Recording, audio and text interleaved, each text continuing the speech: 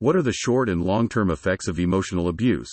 Published by Healthline. Recognizing the signs. When thinking about abuse, physical abuse may come to mind first. But abuse can come in many forms.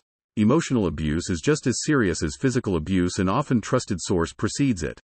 Sometimes they happen together. If you're wondering whether it's happening to you, here are some of the signs. Yelling, name-calling, spewing insults or otherwise ridiculing you, attempting to make you question your own sanity, gaslighting, invading your privacy, punishing you for not going along with what they want, trying to control your life, isolating you from family and friends, making subtle or overt threats. If you've been emotionally abused, know that it's not your fault. There's also not a correct way to feel about it. Emotional abuse isn't normal, but your feelings are. Continue reading to learn about the effects of emotional abuse and how to get help. Short-term effects. You might be in denial at first. It can be shocking to find yourself in such a situation. It's natural to hope you're wrong. You may also have feelings of confusion, fear, hopelessness, shame. This emotional toll can also result in behavioral and physical side effects.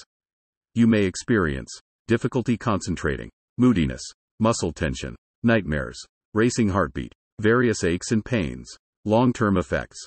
Studies trusted source show that severe emotional abuse can be as powerful as physical abuse. Over time, both can contribute to low self-esteem and depression.